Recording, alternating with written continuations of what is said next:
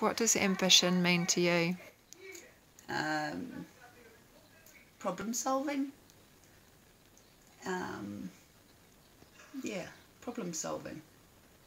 Being the one who came up with the solution, thinking all the angles through and working it out as you go.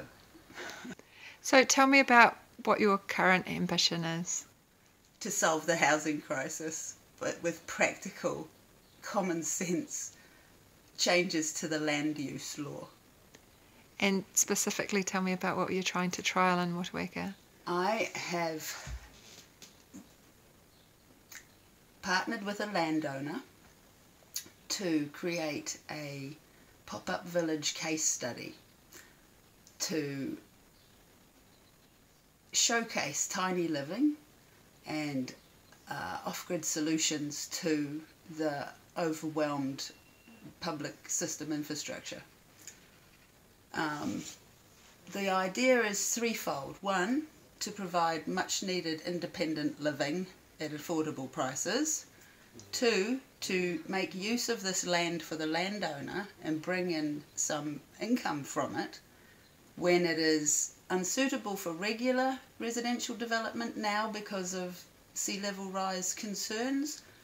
But the way I've got around that is that this is a temporary land use. So he can take income from this land for the next 5 years. We can have a case study of documented, measured, monitored and reported usage of water, expenditure of wastewater into the system, and the amount of energy used. All those sort of things that we're looking to be able to solve, we can monitor and measure and introduce and develop and test and trial.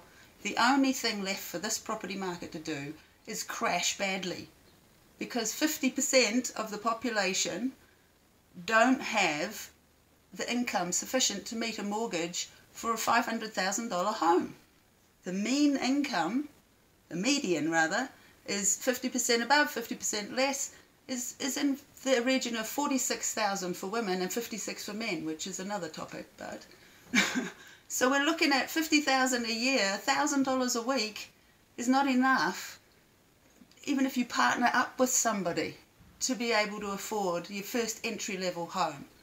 Right now, the council's response to sea level rise is that anything built on the coast right now under a certain land level has to be relocatable. That's a given. In order to get consent, you have to have a relocatable home or building. There is no definition of what that is once you put it too small and on wheels. Suddenly it's a caravan. Well, it's not. I would like to see legislation put into place that classifies tiny houses as transportable dwellings. My research, what I found is Kiwis are living alone for longer. We're marrying later. Used to be 22, now it's 30. We're having less children, only 1.8, not 2 or 3. We're having divorces after the same amount of time, which means that we're getting divorced or being widowed and being alone later in life. So whereas before you'd have your first marriage, you'd get divorced, and after 13 years, which is still the average for the length of a marriage, and then you'd remarry and have another life. People aren't remarrying. They're getting divorced later in life. They're living alone. Now, nobody has taken that into account. So you have a huge volume of people who are 50 and over coming up now, the end of the baby boomers, who are suddenly left without an option and having to go flatting. You know, after raising a family and having a career, the last thing you need is to be arguing over who bought the milk, you know.